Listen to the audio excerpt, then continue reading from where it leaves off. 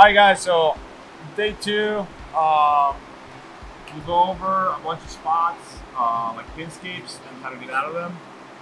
And a lot of my approach is like very heavy on framing, like not a lot of big arching. So, So the first thing to realize is if we're in half guard, right? And like chest to chest, chest to chest here.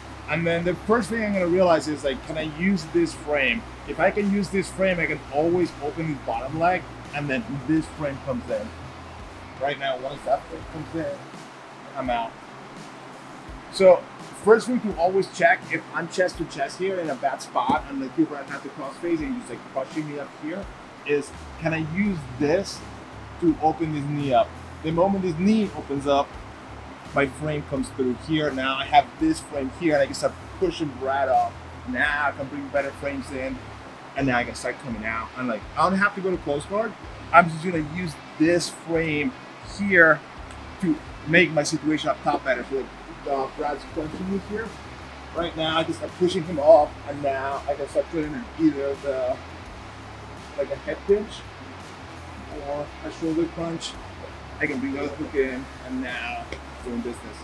Does that make sense? So all I want you to do is just drop this elbow in, bring this knee in, and now use that to push, and then get it whatever you prefer grip up top is. Cool? All right, 1, 2.